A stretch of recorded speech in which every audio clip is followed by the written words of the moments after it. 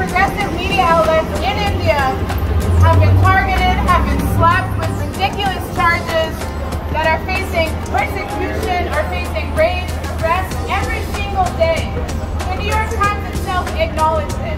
And yet, they continue to tell these slanderous lies that today are upheld by the worst type of politicians you can imagine. Amit Shah, the Home Minister in India, went to the Parliament floor with this lie on the New York Times to say that our comrades and colleagues at NewsClick are somehow Chinese agents just because they cover the farmers' protests. And do you want to know why the BJP government hates NewsClick so much? Why they have to attack them and go to their houses with over 500 police officers to target young journalists, people who for the first time are getting to tell the truth about what's happening in their country. Do you want to know why? Why?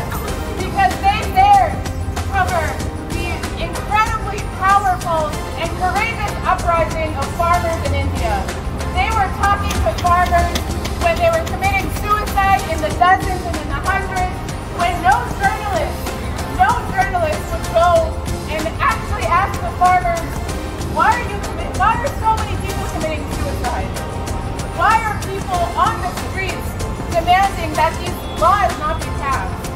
Why is rural India in crisis? And it was NewsClick, it was the People's Rural Archive of India that went to the countryside, that went to these protest camps, that spoke with these farmers and asked them why they were there. And they told their stories. They told their stories from day one. And these farmers' protests, maybe after 6 months, made it into publications like the New York Times, where they said, there's some farmers that are kind of angry in India, and so they're camping outside the capital, New Delhi.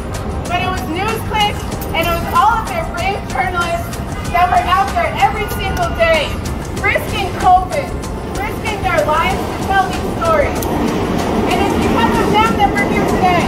We're here to defend that journalism that's telling the stories that we need to hear, in the United States, because the stories of those farmers are the stories of farmers here, are the stories of working class people in this country who are standing up and demanding that they be respected and that demanding that they have rights and that they can live in dignity.